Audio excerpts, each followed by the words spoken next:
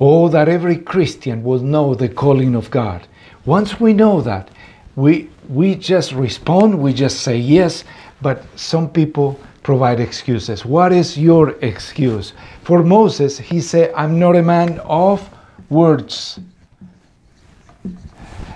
I'm not, or I am slow in talking. And oh Lord, send someone else.